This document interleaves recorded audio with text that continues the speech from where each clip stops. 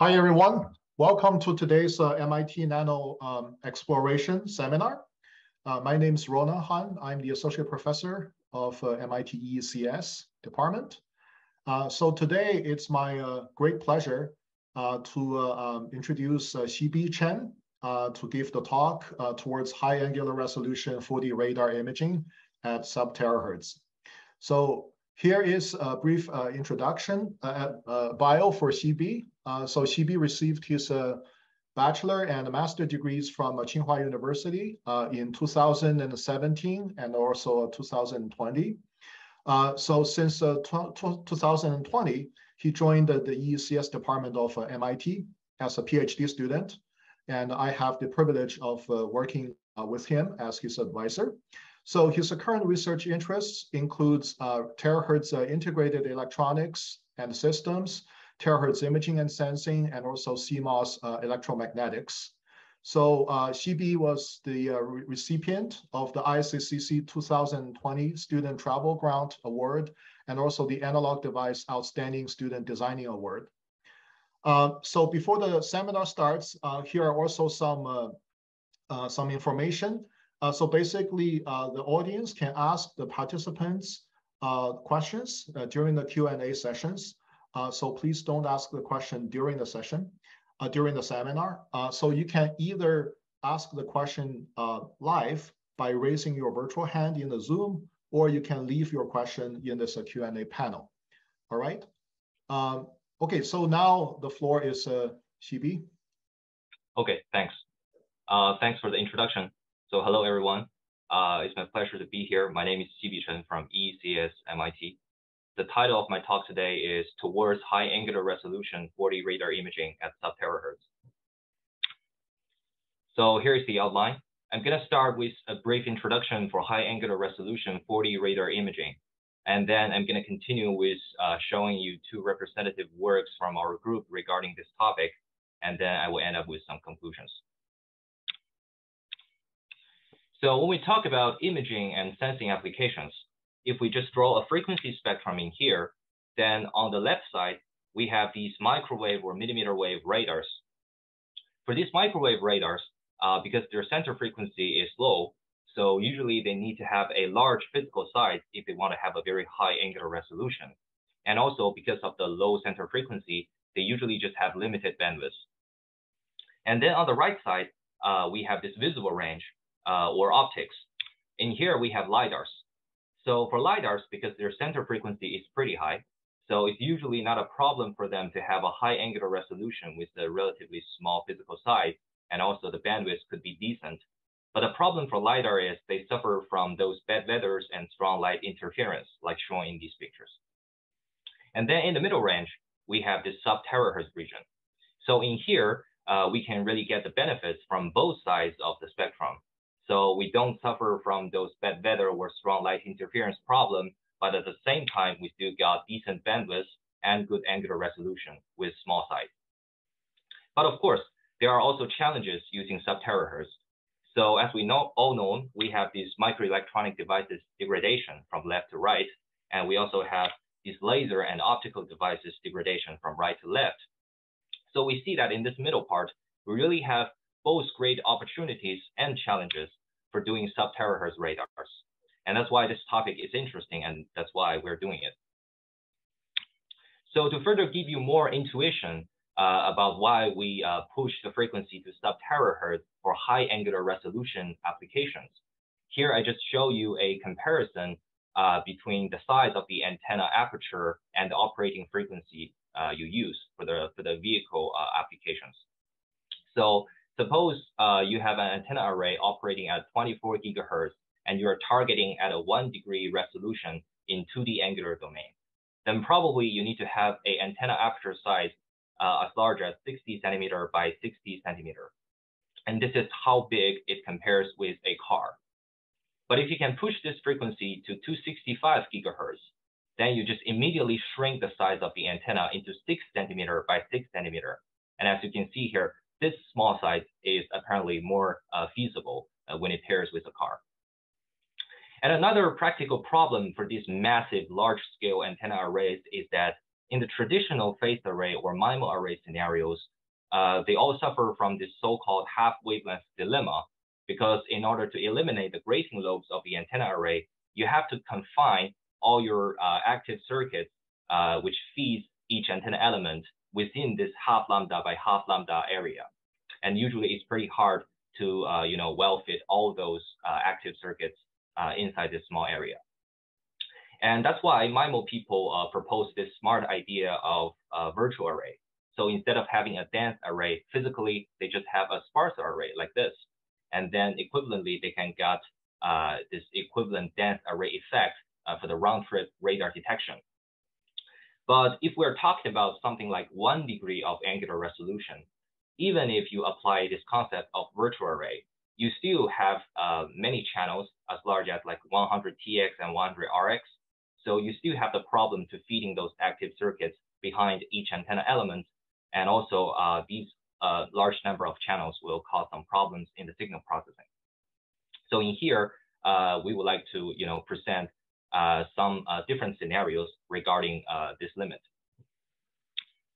And just in case some of the audience don't know what is the specific 4 dimensions for 4D radar imaging, I just put a figure in here just to explain what is the actual 4 dimensions we're talking about.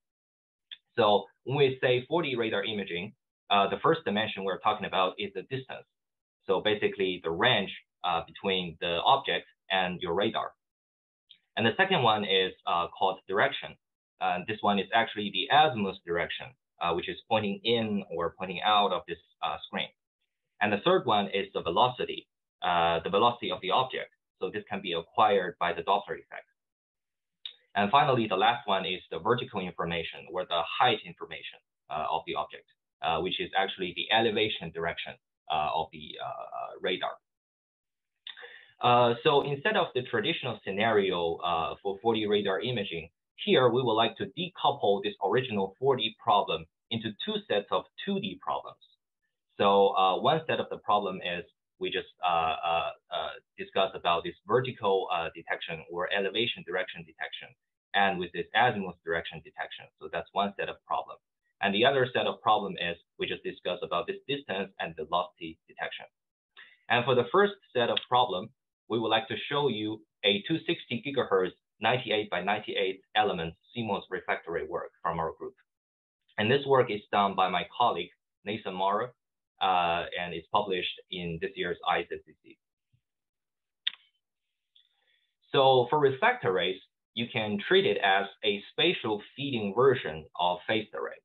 So instead of having all those complicated active circuits behind each antenna element, you just have one single transceiver feed in the free space, which shines the wave on the whole aperture. And then each antenna inside this array is essentially just like a reflector. And if you can carefully tune the phase distribution across the whole array, you can have a well-beam collimation in the far field for the reflected wave. So you can use this narrow pencil beam in the far field to do the detection in both azimuth and elevation directions, basically doing 2D beam steering. And apparently, by implementing this scenario, we decouple the design of the large-scale antenna array and the design of those complicated active circuits. So in this case, we do not have the half lambda dilemma, which is suffered by most traditional phased arrays and MIMO arrays. And moreover, by decoupling the design of these 2 parts, we can further enable some potential hybrid implementation technology. So for example, we can use 3.5 process to do this transceiver design, so we got higher output power, but at the same time, we still use the cheap CMOS process to produce this large-scale reflectarray. And this slide shows our recent work on this 265 gigahertz CMOS reflectarray prototype. And again, this work is done by my colleague Nathan Morrow and published in this year's ISSCC. So this reflectarray contains 14 by 14 tiled CMOS chips, and each chip is 4 millimeter by 4 millimeter large. And within each chip, you have 7 by 7 antenna array as a sub-array. So in total, this whole reflectarray contains 98 by 98 antenna elements. And all these chips and the PCBs are connected together through bound wires. And this whole thing is based on Intel 22 nanometer FinFET CMOS process. To further show you the principle of this reflectarray, if we zoom in into one single antenna element, we see that we have one patch antenna with several probe feeds. And suppose we have a instant wave linear polarized in this red direction. Then essentially, this antenna will absorb this wave, and then the wave will propagate through this P1 via and reach this T junction here. And in this T junction, it will see two identical RF switches on both sides. So now let's suppose we turn on the switch on the left, but turn off the switch on the right. The wave will just propagate towards the left and go through this P3 via, and then radiate out through the same patch antenna. But now since the P3 via is on this edge, the reflected wave will be in the orthogonal polarization compared to the instant case. So in this blue polarization. And now if we turn off the switch on the left, but turn on the switch on the right, the wave will experience nearly the same path, but now it goes towards the right and experiencing this P2 via. So the reflected wave will still be in the blue polarization, but because of this geometrical flipping of P2 and P3 vias, you will have a 180-degree phase difference compared to this case. So you can see just by controlling the switch states of these two RF switches, we can generate a 180-degree phase difference for the reflected wave between these two cases. And this is what we call a one-bit phase quantization. So the reason we're calling it quantization is because instead of having a continuous 0 to 360-degree phase tuning, instead we just have two discrete phase states, 0 degree and 180 degree. So now, suppose in the array calculation, you want one antenna element to have, let's say, 200 degree of phase shifting. Then you probably have to represent that 200 degree just by 180 degree, since you only have two phase states. So you immediately got 20 degree of phase error. And this phase error is happening for most of the antenna elements in this array. Then a question immediately pops up, which is what is the consequence after we have all these phase errors? Unfortunately, statistically, we can show that if you have large enough antenna numbers inside this array, this one-bit phase error is actually not a big deal. So as you can see in this simulated result, if you only have 5 by 5 elements for this array, this one-bit phase error tends to give you a weird shape of radiation pattern with this high side lobes. But once you increase the antenna numbers to the level of 100 by 100, you actually can still form a very nice sharp pencil beam at the desired direction, and all those phase errors tend to be flattened out in all these side lobes. So the overall side lobe level is still low. So this basically shows that as long as you have large number of antenna elements inside this reflectarray, the one-bit phase error is not a big deal. And in our measurement, we also see that we have this beautiful pencil beams in both E-plane and H-plane. And we are able to do this 2D beam steering in azimuth and elevation directions. And the steering range is larger than -60 degree to +60 degree. And if we zoom in into one main beam, we see that the beam width is around 1 degree. This means that we have 1 degree of angular resolution for our reflectarray. And one attractive feature for using CMOS process to do this reflectarray is that we really have the luxury to implement all those in-unit memory behind each single antenna element. And this in-unit memory feature enabled some unique operations compared to other off-chip version reflectarrays. So one operation for that is the beam squint correction. So beam squint is a problem which happens for most of the antenna arrays. So it is like if you have a fixed phase pattern on this array, but you change your operating frequency, then in the far field, you will see that you have a slight shifting of your beam direction. As you can see from this measured result, if you change the frequency from 260 gigahertz to 270 gigahertz, then you will have like 1 to 2 degree of beam shifting in the angular domain. Usually this small beam difference is not a big problem, but now since we are having a very high angular resolution, the beam width itself is just like 1 degree. So this shifting becomes a problem.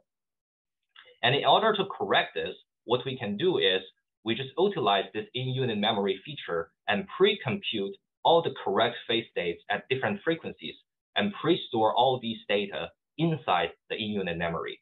And then if we're doing like wideband frequency sweeping, like FMCW chirps, at different sub-frequency range, we just read out those data automatically and correct this beam squint. And as you can see, after this correction, even if you change the frequency, we still have a perfect aligned main beam. Another interesting feature enabled by this in-unit memory stuff is we can have the time dithering. So usually when you design an antenna array, you can always choose to change the common phase reference of the whole array. And after you do the 1-bit quantization, different common phase reference will give you different distribution of the phase errors across the whole array. And the result of that is you still have the same main beam, but the side lobes becomes very different.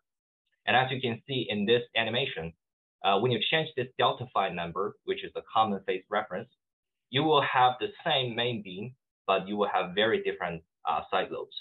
And now you can imagine that if we extract a few frames inside this animation and average them out, the main beam stays the same, but the side lobes tends to just average out and you've got a lower side lobe level. And this is called time dithering. And this is indeed what we saw in the real measurement. So if we don't do this time dithering, we got this red curve for the measured radiation pattern. But if we do a 4x time dithering, meaning that we extract 4 frames in this animation and average them out, we get this blue curve. So the side lobe levels is much better. And moreover, it is even comparable to the simulated pattern when there is no phase error at all. And this time dithering feature is something we keep implementing inside our actual radar demo. Okay, so now I can show you the actual radar imaging demo using this reflectarray. So as you can see here, if we put several targets in front of this reflectarray, at the same time on the screen, we can show that the location of different objects, and we are able to distinguish this small angular distance between these two adjacent objects. And this is another short video. So we can have this 3-dimension demonstration of your target and also showing the range.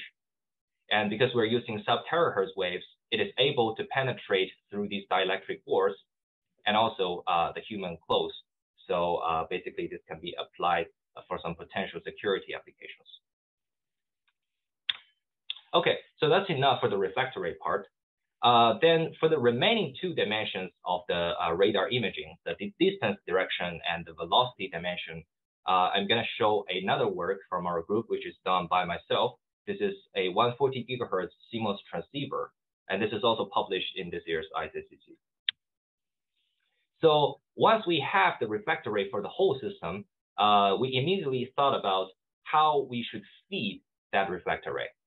And when we are feeding the reflectarray with the transceiver, there's a practical issue we must concern, which is the beam misalignment. So suppose you have a very high gain lens or reflectarray in here, and you are pairing it with a TX antenna and an RX antenna. Then based on geometrical optics, this small offset of the TX-RX antenna will give you a beam misalignment in the far field, as you can see in this radiation pattern as well.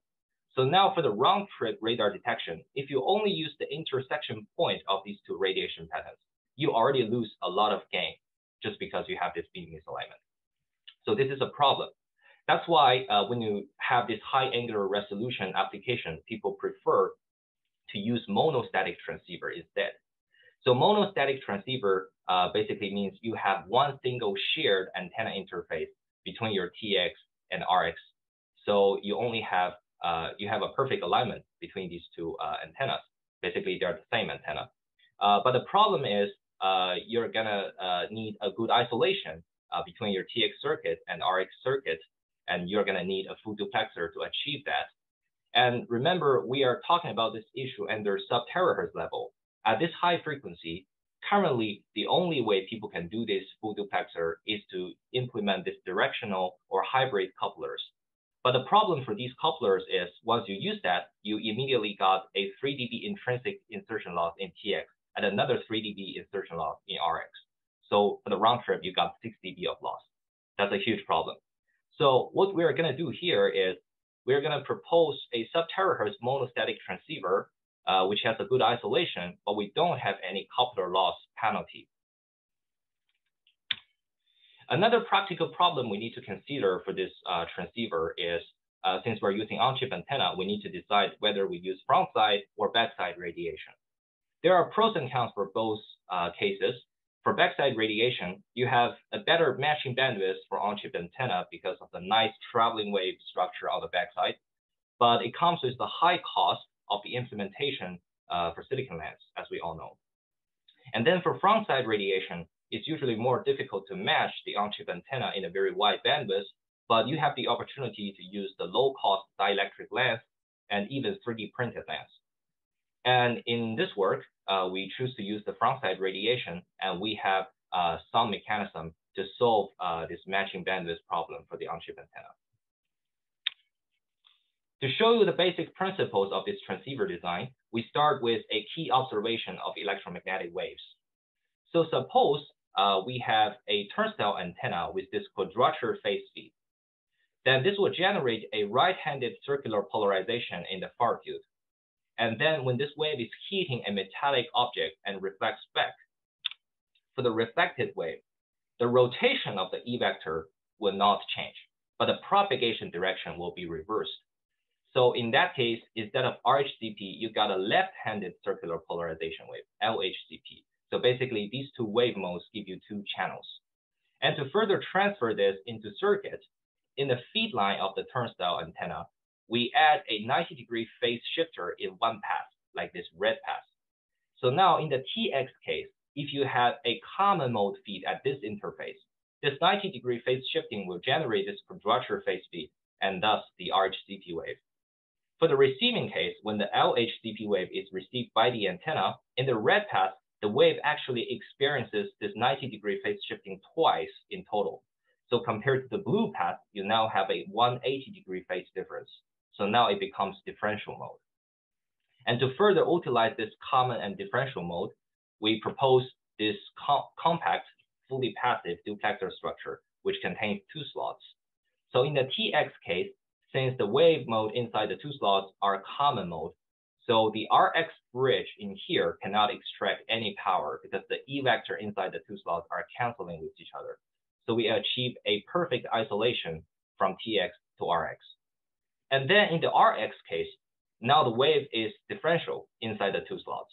So the RX bridge can extract the power because the vectors are adding up together.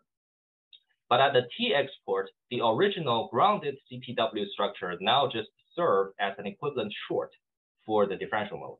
So if we intentionally choose this lens to be quarter wave lens, at this RX bridge, we just see an equivalent open to the left. So the RX port really cannot see any effects from the TX port. So in that case, we eliminate any potential insertion loss penalty for this full duplexer. So overall, based on these principles, we can achieve a full duplexing with one single shared antenna interface, but there is no inherent coupler loss.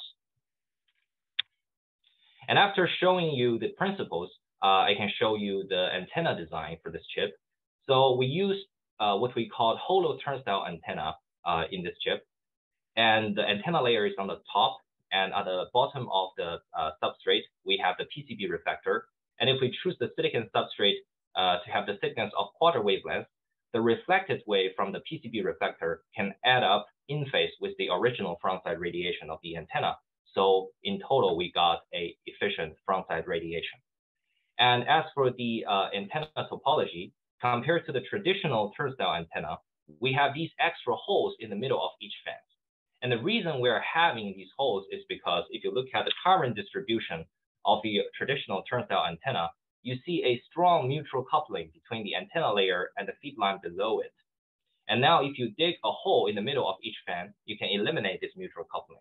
And moreover, because we're using frontside radiation, having less metal on the top layer also means less blockage of the reflected wave from the PCB reflector. So doing these holes can also increase the antenna radiation efficiency. And as we can see in this simulated result, indeed, by having these holes, we can increase the efficiency by about 10%. And overall, we achieve the radiation efficiency for this antenna around 32%. Once we have the antenna, another practical problem pops up, which is the antenna basically serves as the very first object you see from your radar. But this is really the kind of object you don't want to see. It's like a fake object. So the antenna reflection or antenna mismatch will give you extra leakage to the RX port. And moreover, this antenna mismatch or antenna reflection is usually dispersive. So at different frequency, you have different response for this extra RX leakage. So we really want to eliminate this as well. So that's why we further implement this adaptive self-interference cancellation feedback. So right between the antenna interface and the duplexer, we added this shunted tunable devices. And if we can carefully tune the bias voltage of these devices will generate extra reflections, which can cancel out with the original reflection from the antenna interface. So overall, we don't have significant leakage from the RX port. And because the antenna mismatch or reflection is dispersive, for different frequency, we really cannot afford to always manually tune this bias voltage of the devices. So what we do instead is we add a feedback loop. So now, when the antenna mismatch changes over frequency, the bias voltage of these devices will change accordingly, automatically, and it will always well compensate out with the original antenna reflection. So to show you the intuition of the closed loop behavior, this is a behavioral simulation result. You can see that once the instantaneous frequency is moving along one FMCW chirp, at that specific instantaneous frequency, we always have a good isolation. And this whole procedure is a dynamic process. Okay, so this is the overall system topology of this chip, and this is the diphoto. This is the system assembly. And because we're using front-side radiation, we can pair the system with a large-scale 3D printed planar lens.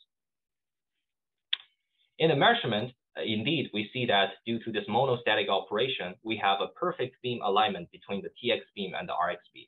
And this is exactly what we want to see. And because we have this adaptive SIC feedback, we can further compress down the leakage in average about 8.3 dB. And if we add this number with the original isolation level of our duplexer structure, overall, we can achieve around 33.3 dB of isolation. These two videos shows the actual FMCW radar demo for this transceiver.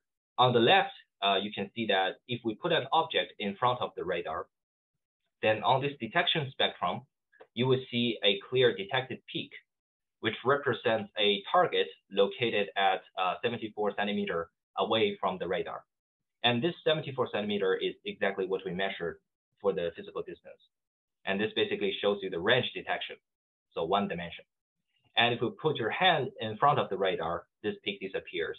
This is because your hand is like an absorber for sub-THz waves. And then on the right side, you see that if we can further move this target in front of the radar back and forth, then you can use Doppler effect to further detect the velocity of this object. So you can do a 2D Fourier transform, generating this 2D spectrum. In the vertical axis, you still see the range information, but now on the horizontal axis, you can also get the velocity information. So this is another dimension of radar detection. So this is the comparison between our work and the other state-of-the-art monostatic radars. In here, you can see that compared to other works, we are the only one that achieving larger than 30 dB of isolation, but without any inherent 6 dB coupler loss. And we are using front-side radiation scheme, which can be paired with the 3D printed planar lens, and we achieve the highest total radiated power. Okay, so as for the conclusions, essentially, in this talk, we present a new scenario for 4D radar imaging at sub-THz with high angular resolution. So we decouple this original problem into two sets of 2D problems.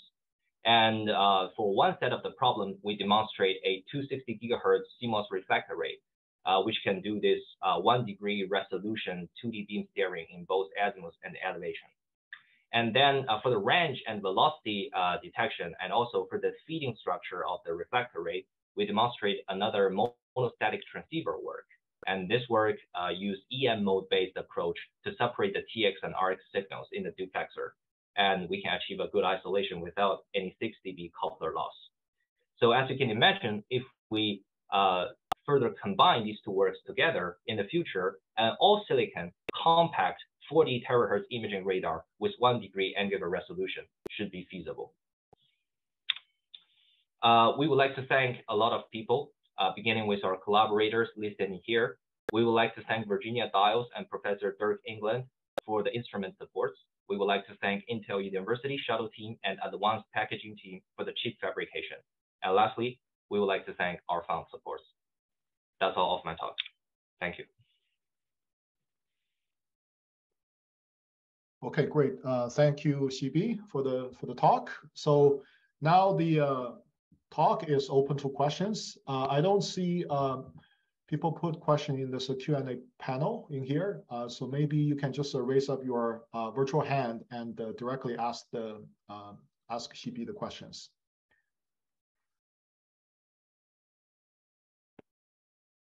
Any question? So maybe while we are waiting for the questions, Xibi, I have one for you, which is sure. You basically showed two work, right? One is at a higher frequency, and then the other one is at a lower frequency. So when you eventually combine them together, what kind of challenges do you foresee? I think like the major challenge is when you pair these two together, you need to consider whether the mechanism we use in this transceiver is still feasible once you have another reflectarray pairing with it. So in that case, like you need to think about whether you can really use this full duplex mechanism with this large pairing with this large scale reflectarray. So I think that's the major difficulty. Okay. Any other question for Xibi? All right. So if there's no more question, so I would like to thank the speaker again on behalf of all the audience in here. Thank you for the nice talk. Thank you. Thank you. And so that concludes this talk. I would also like to remind everyone that we'll continue our MIT.nano exploration. The next talk is going to be, let me see here. The next talk is going to be November 8th on Tuesday, and by Guoqing Wang from Nuclear Science and Engineering Department of MIT. So please join that talk if you're interested. Thank you.